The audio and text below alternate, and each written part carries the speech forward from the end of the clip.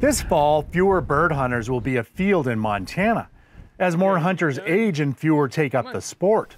This national hunter decline has many organizations turning to R3, recruitment, retention, and reactivation, to try and combat this trend of declining hunters.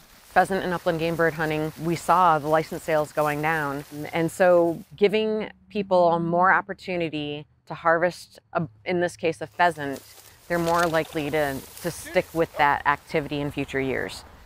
As the number of bird hunters decline in Montana, Fish, Wildlife, and Parks, adhering to the state legislature, implemented a pheasant release program some are calling Roosters for Recruitment. The impetus, of course, was House Bill 637. But when we started looking at it, yeah, I mean, we really needed to start recruiting people into this type of hunting, this type of recreation. And for our youth and for our aging hunters, this is just it's just a huge opportunity. Learning to hunt can be challenging compared to other outdoor activities. But by providing more opportunities, FWP can help a new hunter overcome those obstacles. You don't need a whole lot of equipment. You don't need to spend a whole lot of money. It's not as physically intense as elk hunting. So it's a really, really easy way to get into hunting for your first time.